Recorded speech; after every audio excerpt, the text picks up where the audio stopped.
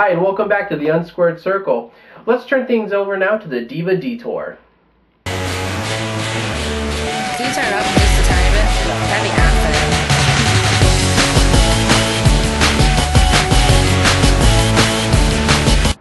Thanks guys, it's great to be back. Now on with the Diva News.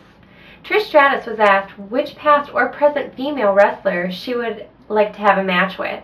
Trish responded with, "I think a match with Natalya Neidhart or Beth Phoenix would deliver some serious stratisfaction." There is plenty of speculation, even amongst people who work for WWE, that Trish will return for a match against Beth Phoenix for a match at WrestleMania 25. Her comments in this interview certainly add fuel to the fire. According to a fan in attendance at Candice Michelle's autograph signing in the Atlantic City Boat Show in New Jersey, she refused to sign copies of an issue featuring her appearance in Playboy 3 years ago. Ashley Massaro is apparently hinting towards a possible return in the World Wrestling Entertainment, a blog posted on her MySpace account on February 8th. Also in Diva News, it's being reported that 2 fans said that WWE diva Maria was involved in a slight incident with a crazed fan at her autograph signing at the Washington Auto Show. A fan apparently ran up to Maria and was a bit grabby and reportedly tried to grab her breast.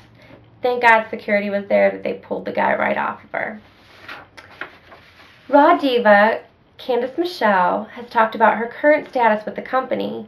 She said that she's been working on some new moves and that she's disappointed in her lack of televised matches. Also, she's expressed interest in being drafted to SmackDown in the upcoming WWE draft.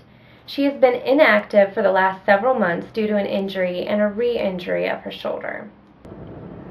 Also, TNA has shown interest in former WWE diva Victoria. TNA has been seeking a good worker who could be a top babyface. The status on her WWE contract is unknown, but if WWE allows this, she should be able to go to TNA in about 90 days. But it remains unknown if Victoria wants to sign with TNA yet. Well, that's all with this Diva Detour. Until next month, back to that guy junk. Now we're going to have a promo from our sponsor, Underdog Industries. Technologies. This month's edition of the Unsquared Circle is brought to you by Underdog Technologies. They fix it because all you can do is break it. The button is on the right to find component. Okay, well that's not what I'm looking for. Well, it's not in here, so we want to have to look somewhere else. Alright, on to my news. Petey Williams is now a former TNA star. He was let go because TNA did not renew his contract, which is why they had a loser leaves TNA match not too long ago, and he lost. And speaking of TNA wrestlers leaving, X Division wrestler Sanjay Dutt is the latest wrestler to part ways with TNA. His contract was coming up in March, and the two sides weren't able to come to terms on a new deal. It is being reported that Sanjay Dutt has shown interest in joining the WWE. A source has also said WWE has been very interested in working with the former TNA star.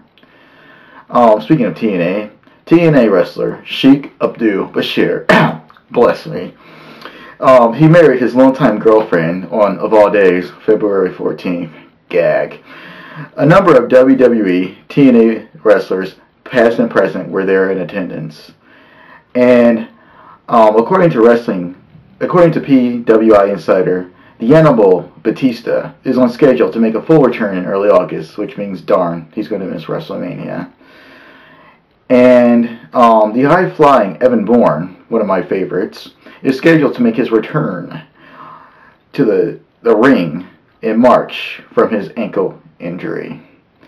And last of my news, on a bit of a sad note, Diana Moody, wife of former WWE manager Paul Bearer, whose real name happens to be William Moody, she died on her sleep on February 1st. I send my condolences to Paul Bearer and his family.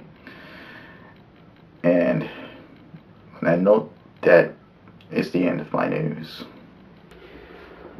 All right, well, let's move on to our final rap. Ice, ice, baby. Ice, ice, baby. Alright, stop. It is being reported that Shad Gasper was not used in the Royal Rumble match last month as it was a message for him to improve. It was earlier reported that WWE officials were a little upset that Shad isn't up to the standards that he should be. There are feelings that Shad could hold back JTG's potential in the company if he doesn't improve. Also, CM Punk was interviewed in a Cash for Questions section in the latest issue of WWE Magazine. One of the questions asked was, "Did The Miz steal your nickname as in CM for Chick Magnet?" Punk responded with the following, "Come on. Why would I have such a ridiculous nickname? If you must know, CM is short for Chicago Made. End of story." Also, WWE superstar Kane, whose real name is Glenn Jacobs, sent a letter to former Secretary of State of Labor Robert Rich regarding comments he made on CNN's State of the Union show that aired on the Sunday of the Super Bowl.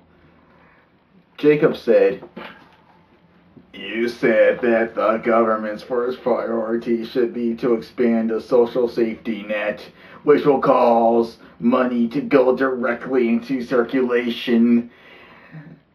Historically, government welfare programs have been wasteful, inefficient, and corrupt, and eventually collided with."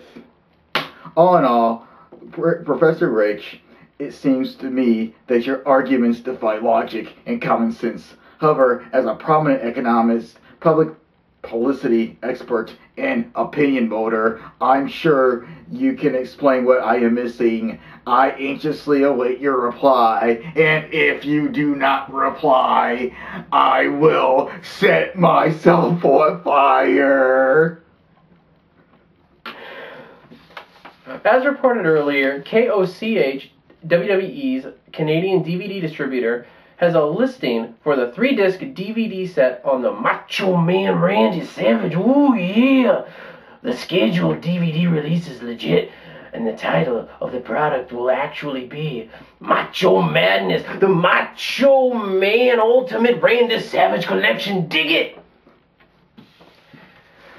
It is scheduled to be released on Tuesday, June 9th, 2009, and I'm very sorry for the crappy Macho Man impersonation. Although I am going to get the DVD. Speaking of old wrestlers who should let things go, Eric Bischoff said that he and Hulk Hogan were approached several times to join TNA Wrestling, but says being part of the company would have limited their ability to make an impact on the business because of TNA's lack of creativity and vision. Neither of us were interested in TNA. It's a small organization that doesn't have much vision, Bischoff said in an interview to the UAK Sun. The best way to describe it is like WWE Light. There was nothing exciting for Hulk or myself. And just to add, Hulk Hogan said, "Yeah, they wouldn't let me be the main person, brother. And if I can't be the main person, I don't want to be part of it, brother." All right, ladies and gentlemen, well, that wraps things up for this month. We are your hosts. I'm Bobby Black. I'm Wrestling Wide. Good fight. And good night.